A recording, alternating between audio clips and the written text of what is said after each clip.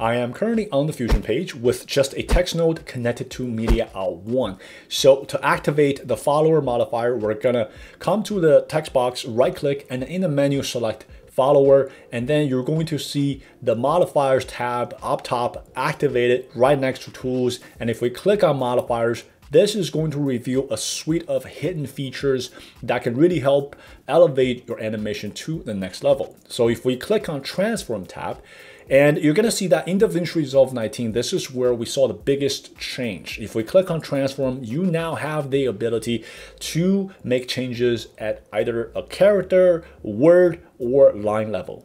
So for now, I'm just going to leave it at the character level and start to keyframe the offset setting here. This is actually going to open up a new section, but we are going to ignore that and come back to the follower section here. Now let's move over about 5 frames, and we're going to keyframe the offset setting again by moving it to the left side of the screen. So if we were to play this now, you guys will see that it's just a normal animation with nothing special really. But this is where the follower can really help us create something interesting by putting a delay in between each character. So to do that, we're gonna go to the timing tab here. This is where the magic happens. So let's say if we were to simply change the delay setting here to 1 frame. Now what that means is that it's going to create a 1 frame delay in between each character.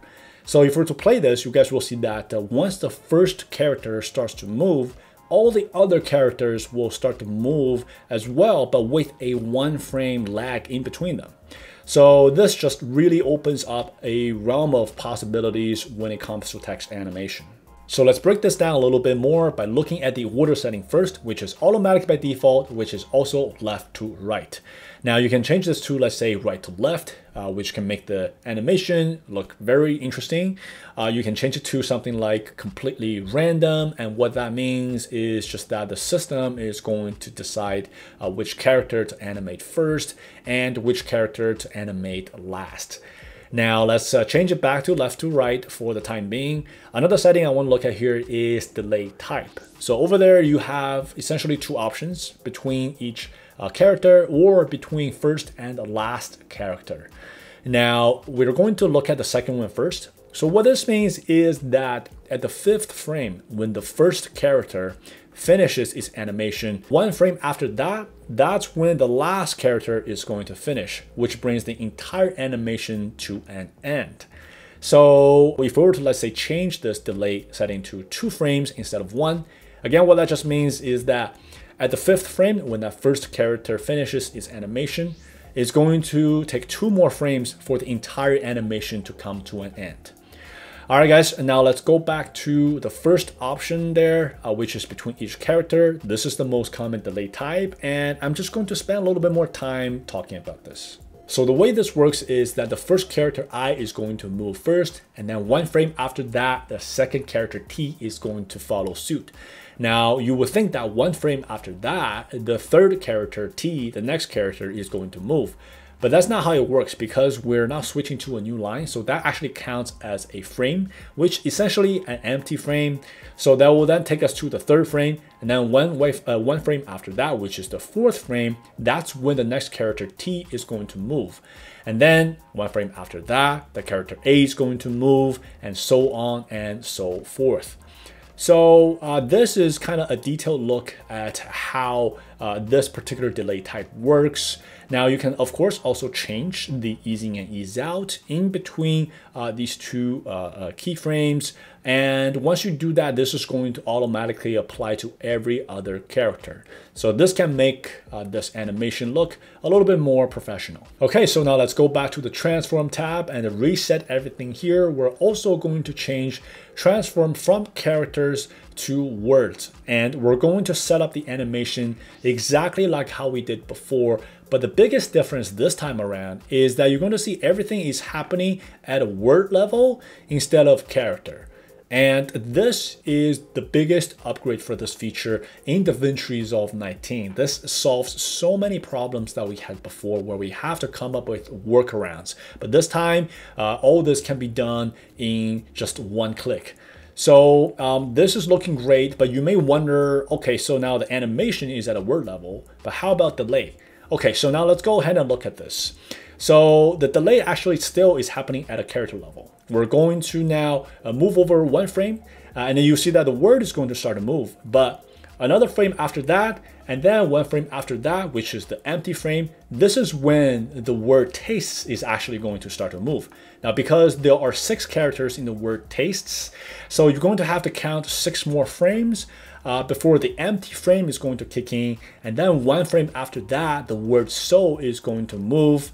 And then you're going to get empty space in between so and good. And then one frame after that, the word good is going to move. So this is definitely a little bit different than the character level, but you just need to keep in mind that the animation is at a word level, but the delay is still counted at a character level.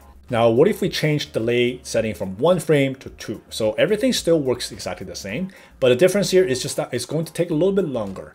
Now, instead of 2 frames, it's now going to take 4 frames for the word it, and then 2 frames for the empty frame before the word tastes starts to kick in. So then that will take us straight to the 6th frame. And that is when you're going to see the word tastes start to move. And now because there are now 6 characters in the word tastes multiplied by 2, that's 12. So then 12 frames later, we're going to have that empty frame. And then you're going to see the word so start to kick in. So everything, again, still works the same way, but the difference here is that we have to add 1 more frame into the delay. Now, of course, you can also change the delay to a much smaller number, say 0.5, which is half frame. The choice is really yours. Now, one thing I also want to point out here is that for this animation, I think it's perhaps best done if we change it to the line level instead of word level. So that's exactly what we're going to do. Let's go to transform, change it to lines instead of words, and then set up the animation just like how we did before. But this time around, you're going to see that the 2 words, so good in particular, are now going to move at the same time instead of moving one after the other like what we saw before. So yeah, that's again very easy to do here. And one thing again I want to just point out here is that while the animation is now at a line level, when it comes to delay, you still have to make sure you count everything at the character level instead. All right, so let's wrap up this animation by putting a rectangle masking node on it, and then we're going to hit reinvert. So you guys will now see we have a pretty professional looking word by word animation that can be fairly easily created because of this new upgrade in DaVinci Resolve 19. Now, one last thing I want to mention here is that everything that you see under the transform tab here can be applied based on the level specified under transform, which is great. But the moment you move away from this tab, let's say if you were to go to the shading tab instead, everything now will go back to the default character level. So I'm going to use the opacity setting here as an example. So let's go ahead and set this up, but you're going to notice that it is still happening at a character level instead of the line level, which was specified in the transform tab. So this can be something that DaVinci Resolve perhaps can improve in the future. Let's see if that will happen. But for now, this new upgrade is absolutely amazing. All right, guys, I hope you enjoyed this tutorial. And as always, I will see you next time.